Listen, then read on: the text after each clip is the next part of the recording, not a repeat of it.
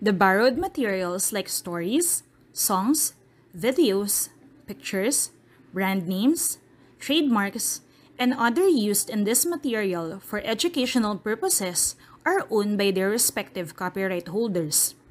Credit goes to the original owners. The author does not represent nor claim any ownership over them. Good morning, grade 7 students. Today, I am very much excited to facilitate our science lesson.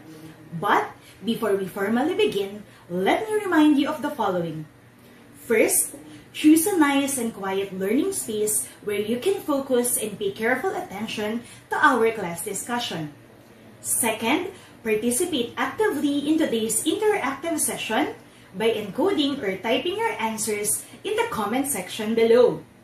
And lastly, number 3, I want you to prepare your smartphone, your writing materials, and most importantly, the learning packet that contains your science module.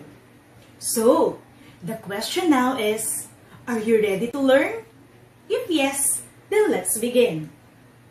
Our most essential learning competency today expects you to recognize that substances are classified into elements and compounds. Anchored in this most essential learning competency are the following specific learning targets. First, determine the basic information shown in the periodic table of elements. Next, identify elements and compounds in a food label. And lastly, explain the importance of nutrition facts and list of ingredients in a food label. In our previous science lesson, you learned about the general characteristics of elements and compounds. As we talked about, an element cannot be broken down into simpler type of matter by either physical or chemical means. However, a compound is made up of atoms from different elements that are bound together. Therefore, it can be broken down by chemical means. So this time, before we proceed, let's see what retained in your memory. In the simple activity, I want you to type capital letter E if the statement that I'm going to say characterizes an element. On the other hand, type capital letter C if the statement describes a compound. For each statement, I will give you a few seconds to key in your answers in the comment section. So, let's get it on. So, let me use my phone to check your responses in the comments. Number 1. Water, which is composed of hydrogen and oxygen, is one of its most common examples. So, is it an E or a C?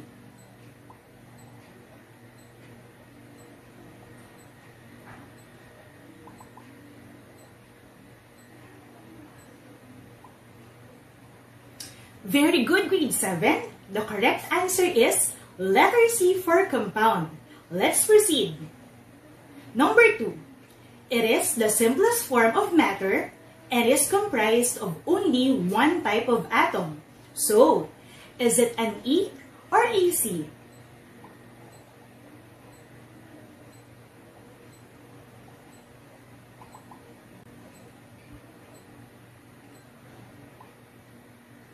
Nice one, grade 7.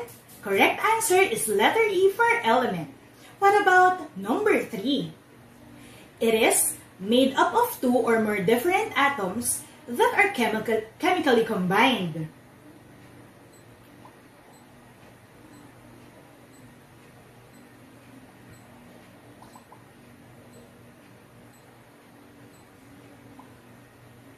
Good job! The correct answer is letter C for compound. Let's proceed to number 4. Some of its known examples are gases like carbon, nitrogen, and helium. Is it an E or a C?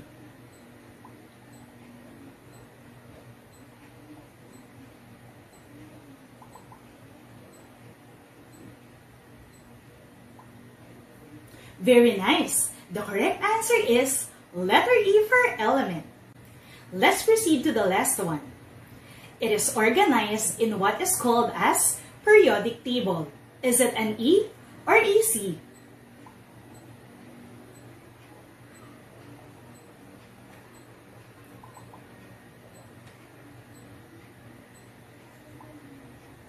Good job! So the correct answer is letter E for element. Good job, grade 7. Seems like you really understood the fundamental concepts of elements and compounds. At this moment, we will deepen your understanding about the importance of knowing these elements and compounds through an interactive discussion. So, sit still and together, let's enjoy learning. Elements are unique. Thus, we can say that they are arranged in an informative manner in the periodic table. Elements have been grouped in such a way that they somehow possess similar characteristics or properties. Here is an example of the periodic table of elements. From the past lesson, we knew that there are over 100 known elements that can be seen in the periodic table.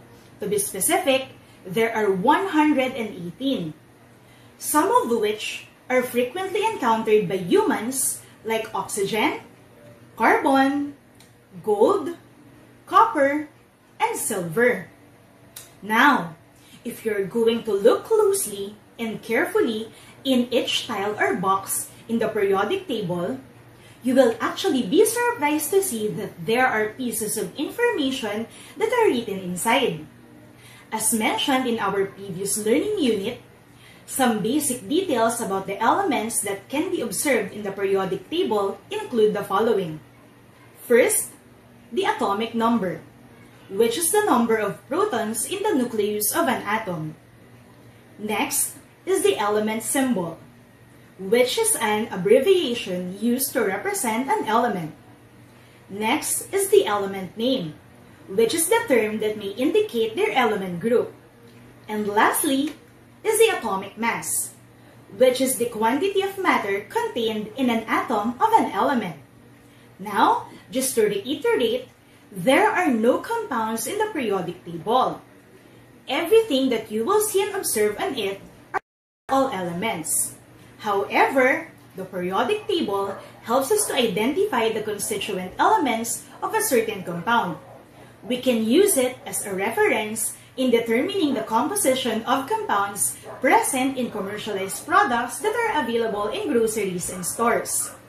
Now, why do you think that it is important to know what elements and compounds are contained in the products that we buy, especially the foods that we consume? Do you have any idea? Actually, that is the mystery question that we are about to discover in the next part of our interactive discussion. Now, to find the answer in that mystery question, I want you to examine these pictures. Tell me how they differ from one another. I will give you a few moments to enter your answers and responses in the comment section. Please feel free to share your insights.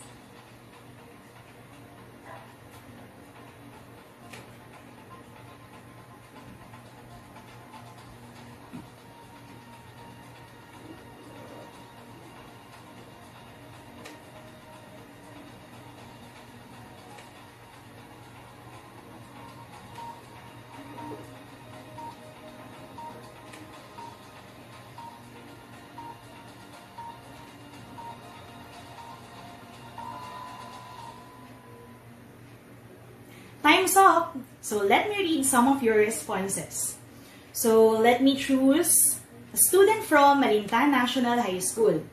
She said, both of them are food products, but the picture on the left is properly labeled. Very good. Let's see another one. A student from Lawang Bato National High School. He said, the picture on the left are foods in the proper packaging, while the picture on the right are foods in bare containers. Nice observation.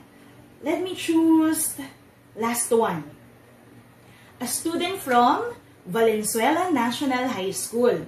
So she said, the picture on the left shows foods that have product labels, while the picture on the right does not have any readable contents in the packages and containers. Very nice observation. Thank you for your responses, grade 7 students. Take note, that in order for us to know the description and contents of a food product, manufacturers add what we call as product labels. Product labels have nutrition facts which contain a list of nutrients found in the foods. They have a corresponding percentage share on the daily recommended dietary allowance. On the other hand, ingredients give the consumers the list of materials that have been added to the product just to ensure that the necessary nutrients can be obtained from it. You know what? It is essential to know that the ingredients added to make a food product are safe to eat in terms of quality and quantity.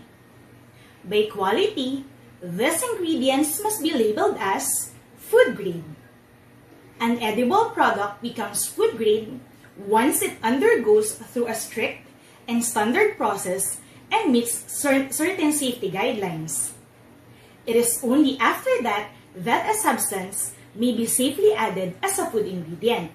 Now take note, if it is a non-food grade substance, then it should not be added to products that are meant to be ingested or be eaten. Here is an example. So, did you know that a food-grade potassium sorbate is used as an ingredient in making soy sauce? You heard it right.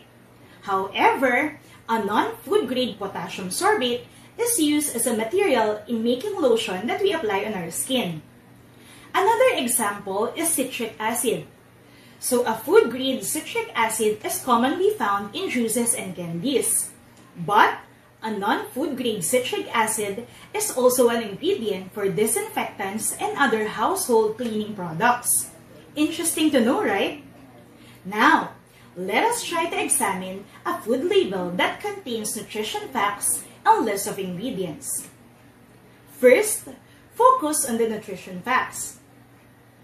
I want you to identify the elements that are found in this food product as indicated in the nutrition facts. Again, you may use the comment section to key in your responses.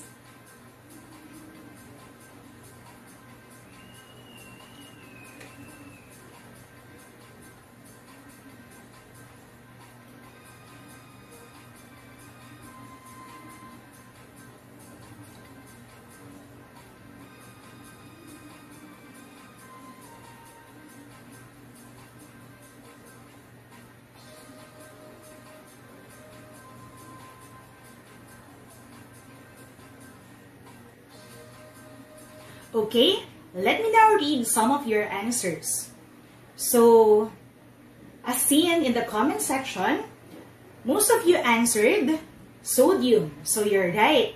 It is actually symbolized using capital N and the lowercase a. Another answer is calcium. Very good. So calcium is symbolized as capital letter C and lowercase a.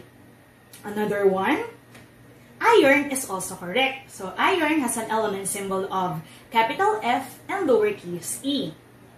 And let's choose the last one. Last is potassium. Very good. So it's symbolized as capital letter K. So very good thoughts and insights, grade 7. This time, look once again in the nutrition facts and kindly identify the compounds present in this product. So key in your answers again in the comment section.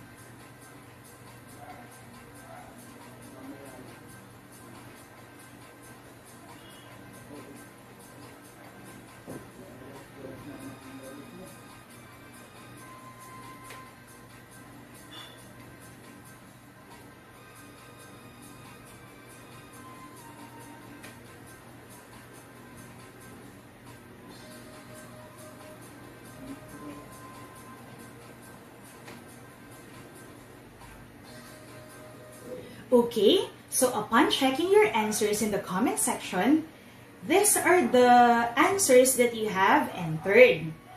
So most of you entered fat. That's correct. So fat actually is composed of 3 essential elements known as carbon, hydrogen, and oxygen. The same with, okay, you also answered cholesterol. Very good. So cholesterol, just like fat, is comprised or composed of carbon, hydrogen, and oxygen. Another one, Okay, very good. Carbohydrate. So, carbohydrate is also composed of carbon, hydrogen, and oxygen. So, fat, cholesterol, and carbohydrate just differ from the number of carbon, hydrogen, and oxygen atoms. Okay? So, let's see the last one. You're also correct. Okay, some have indicated protein. That's nice one. So protein has carbon, hydrogen, oxygen, and an additional element of nitrogen. So very good, grade 7. Now, let's continue. This time, I want you to look at the ingredients. Okay, so I want you to determine and identify the elements that are found in the food product as indicated in the ingredients. Let me repeat, find the elements. So kindly look closely and read thoroughly and tell me if there are elements in the ingredients.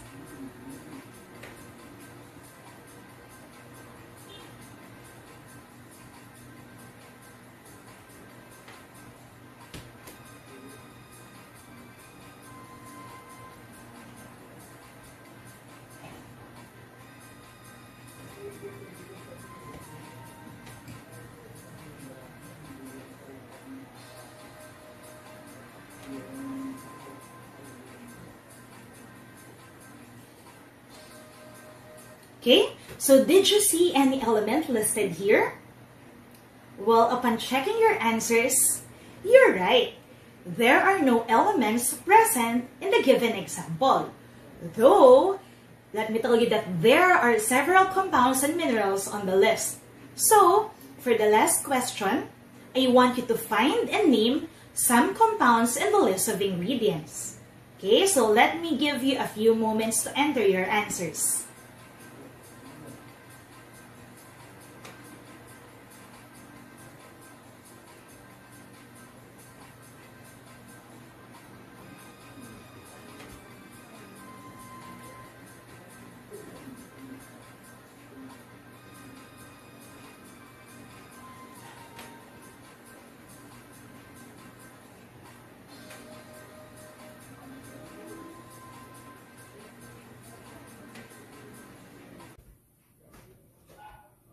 Okay, time's up. So let me read some of your responses from the comment section. Okay, so you entered water. Very good. So that's right. As we all know, water has constituent elements of hydrogen and oxygen. Another answer right here is sugar. So sugar has constituent elements of carbon, hydrogen, and oxygen. And the same is to starch. Okay, so same composition as the aforementioned. Okay, so very good, grade 7. After having a knowledge about these elements and compounds in a food label, let me ask you now, why is it important to look and examine the food labels, specifically the nutrition facts and list of ingredients, before we buy and even eat a food product? Enter your responses in the comment section.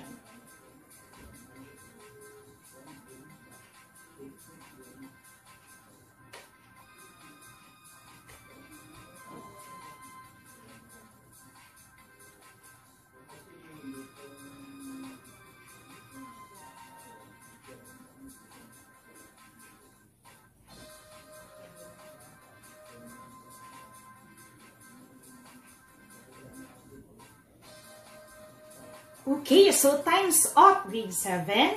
So let me read and choose some responses. Okay, so a student from Mapulang Lupa National High School. So she said, "Ma'am, because it is for our own safety as consumers and buyers." So that's a good thought. What about another one? From DALANDANAN National High School. So he said, if you do not read the elements and compounds in a food label, then your health might be compromised. That's a very good thought. Okay? And last one, from Lihunan National High School. So the student here said, it is important because there are possible dangers waiting for those who are not careful in choosing safe and healthy products. We can only know what's safe to eat when we know what elements and compounds are good for our body. That's an impressive answer. So, awesome ideas, grade 7. Thank you for your responses. As we conclude, remember that a food label is a legal requirement, and it is highly important for so many reasons. It helps consumers like us to make informed choices about the foods that we buy. And for our health and safety, we must carefully examine the elements and compounds in the ingredients and other nutritional components of food labels. I hope everything is clear now. To give you more substantial information about our lesson, your respective science teachers will provide additional insights during the follow-up session. Thus, I encourage everyone to study and answer your science learning module from pages 19 to 23. At this moment, I will entertain questions from you. If you have any inquiries or clarifications or other related questions about our topic, then please feel free to ask them using the comment section.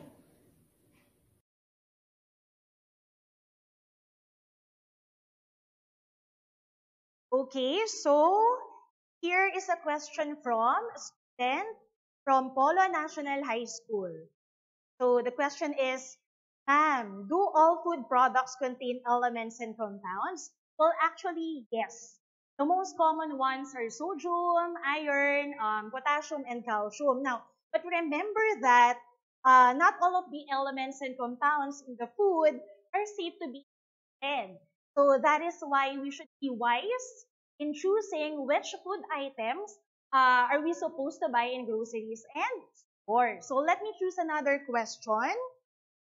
Question from a student from Malanday National High School. So the question is, how do we know if the elements and compounds in the products that we buy are safe to eat? So, well, for as long as these elements and compounds are proven to be edible by humans, like for example, iron, calcium, or compounds like water, salt, and sugar, then they are safe to be eaten or to be ingested. But remember that everything must be eaten or ingested in right amount and in right proportion. So as they say, everything in excess is not so good or bad for our health, right? So let me choose last question.